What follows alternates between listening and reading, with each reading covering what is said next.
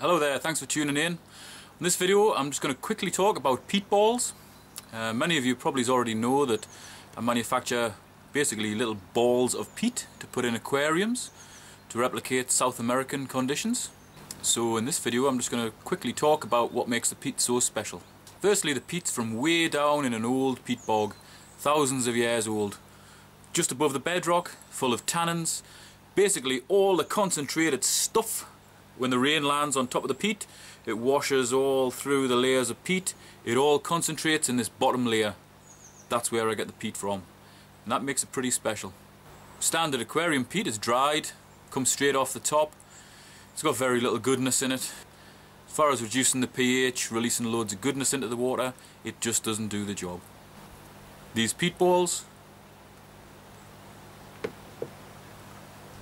do the job, and they do it very well.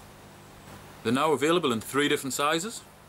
There's the small for 20 litres, 25 litres maybe, medium 50 to 60 litres, and large 75 to 100 litres. Depends on conditions with all of these, and those conditions are ideally a sand base, not gravel. Most gravels will buffer the pH way up above where South American fish will be happy. If you try peat balls or any chemical treatments, natural or otherwise, the chances are gravel will prohibit those from working. So choose sand. Avoid rocks. Most rocks will again raise the pH, and that isn't a good thing. And if you think of even a pretty big peat ball like that, it doesn't weigh much compared to maybe a fist-sized rock. The rock is going to overpower the peat and any other treatment that you put in. So, aquarium sand in the bottom, no rocks. Not only does it look nicer than gravel, but that sets you up for a nice, stable, low pH when you're using peat balls.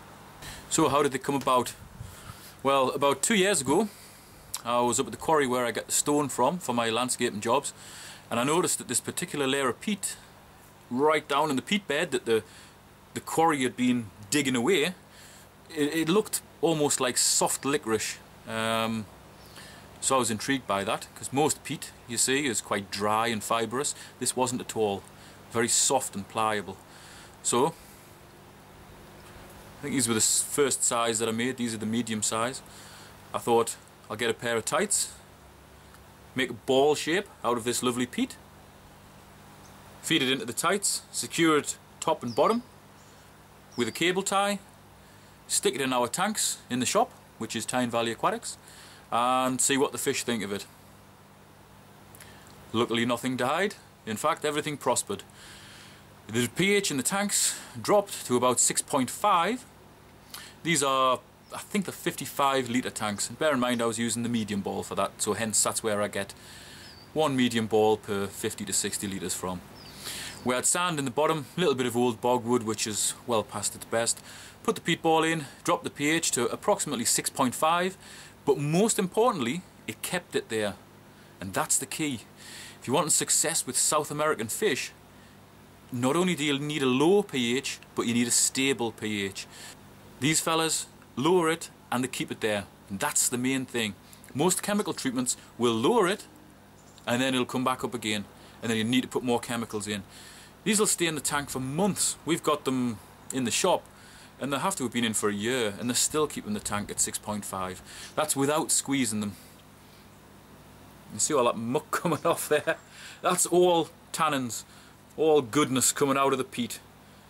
And even without squeezing it, that will continue to leach out for months in your tank. These small balls are quite often favoured by breeders because they have small breeding tanks.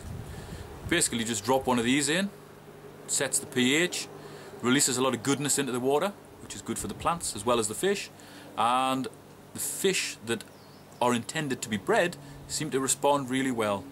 I know in our shop, and also in some of the videos that I see on YouTube of people who have used these balls, the colours of the fish are very good. So if you think you can make your own peat balls, you'll need access to the peat. Here I'm going to show you just how difficult that is to get. So this is where the peat comes from. This is a good 6 foot deep bed of peat. That's the bedrock there. And this is where I take the peat from.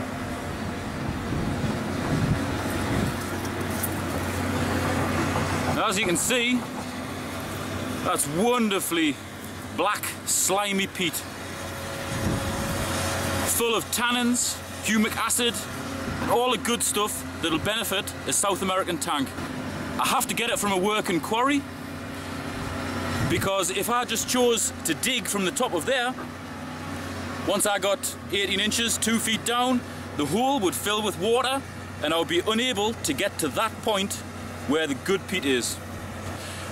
I've actually seen it mentioned on forums, oh, I made my own peat balls, I just bought ordinary aquarium peat. Totally different stuff. That is not ordinary aquarium peat. And that vehicle behind me, big digger there, that's what you're going to need if you're going to get down to that level of peat.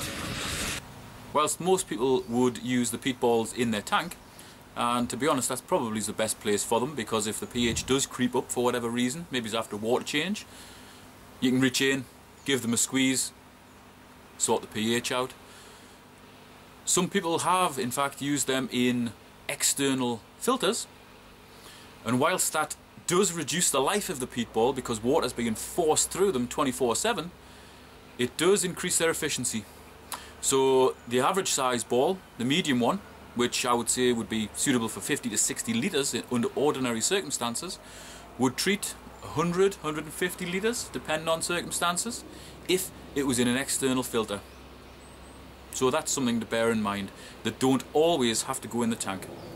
If you've got any of the following fish, peat balls will no doubt benefit them: discus, angels, dwarf cichlids, loaches, rasboras, danios, fighting fish, basically any fish that likes a lower pH. Or if you have problems with your pH and you want it lower, these fellas might be just the job. So we do these various size balls in packs of 5 on eBay. Check the link below in the video description. I also supply worldwide. If you check in the payments and shipping tab, or payments and postage tab if you're in the UK, you can find out how much multiple packs are to send to anywhere in the world. If you're a shop and you're interested in stocking these peat balls, just let me know.